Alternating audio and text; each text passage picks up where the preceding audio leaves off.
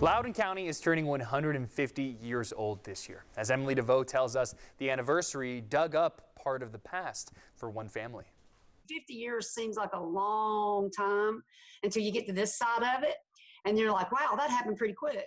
Olympia Bynum was 6 when her grandmother gave her a note that said, "Be in Loudon, Tennessee on June 20th, the year 2020. It's been something we've talked about all of our lives.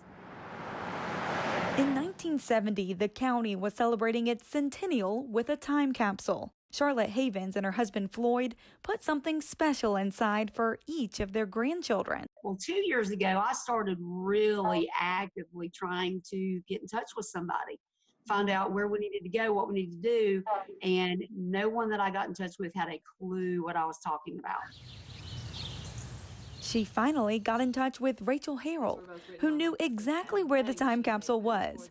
In fact, they dug it up early. We just didn't know what it would look like after being in the ground for 50 years. But there was bad news. So when we dug it up, we found out that it had water damage over the years. So the contents were mostly completely ruined. It looked like the story would end there. But the cousins still planned to make the trip regardless of what was or wasn't in the box. We literally had the conversation of the most important thing to Mama and Papa would be all of us getting together.